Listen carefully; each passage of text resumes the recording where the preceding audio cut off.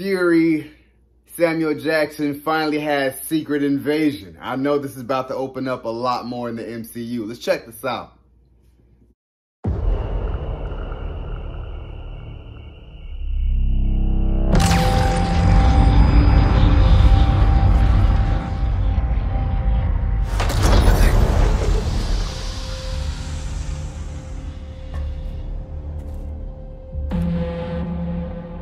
For years, you've been avoiding Earth. I have called for your help plenty of other times, and you've been pretty content to let those calls go straight to voicemail. Yeah, well, this is different.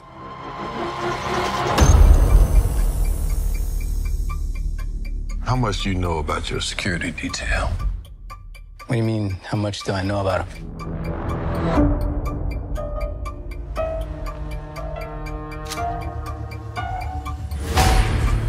Fury, we're gonna be very careful now.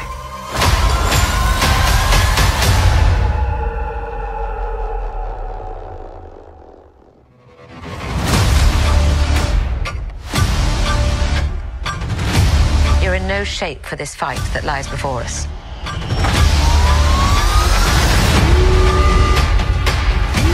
This is just the beginning. This is my war alone. And I'm the last person standing between them and what they really want.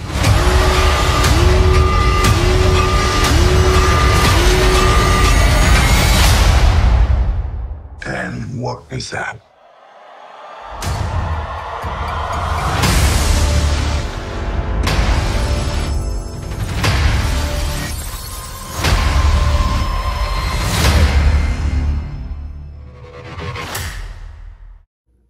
I like this. This reminds me of Winter Soldier, Captain America. I just love that espionage, true to heart government assassin, government, intrigue type of high level.